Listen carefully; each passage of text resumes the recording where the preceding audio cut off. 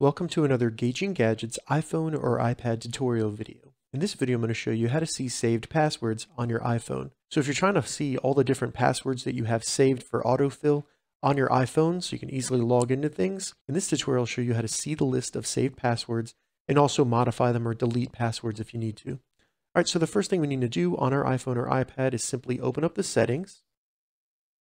Once we get into the settings, scroll down until we see the option for password. It should be directly below Wallet and Apple Pay. Go ahead and select passwords. If you have a passcode, you may need to enter that. Once you get in here, you'll be able to see a list of all the passwords that you have saved. You can even search through them at the top here if you need to. But if you scroll down, you'll see the entire list. Once you see an item that you either want to see the password for or change and delete it, go ahead and select that password. And here you'll be able to see the username, the password, and then you can even change the website.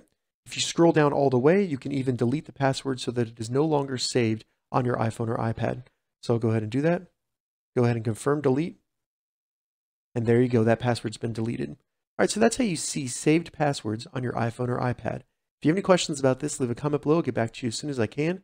If you'd like to see more iPhone or iPad tutorial videos, check the links in the description. If this video helped you, give it a thumbs up, and please consider subscribing to my channel, Gauging Gadgets, for more gadget reviews and tech tutorials. Thank you so much for watching.